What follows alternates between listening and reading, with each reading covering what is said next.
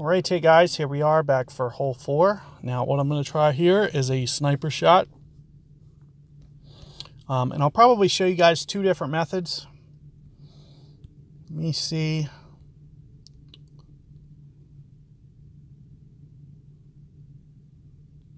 So this is 123. Let's just take a look at what we have. What I'm going to try to do here,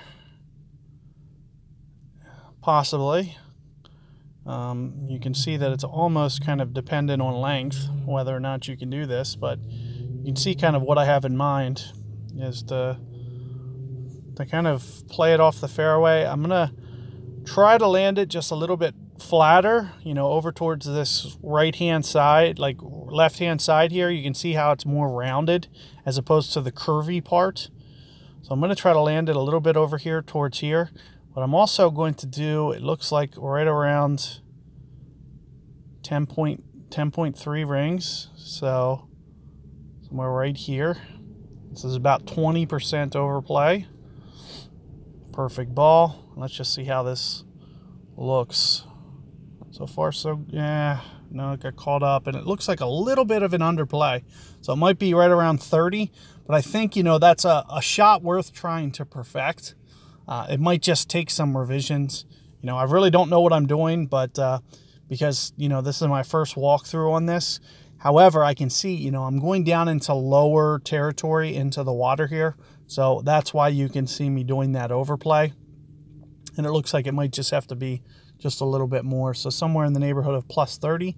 So that shot actually might be easier with Win 4 balls, for instance. So if you have a bunny ball, a mummy ball, and you could just kind of copy my spin over to a mummy, reducing that wind can make that ring adjustment easier. But nevertheless, you can see that I was able to still get that bump, and the speed looks good. I just got to work on the line, because you can see that it, you know, pretty much just shot over towards the right too much. So what you'll be trying to do is just try to get that a little bit more online. Looks like it's going to be somewhere in the neighborhood of maybe plus 30, plus 35. But you can see that, you know, especially when you aim towards that more straight part, it should be easier to hit, as opposed to when it starts rounding off towards the right there.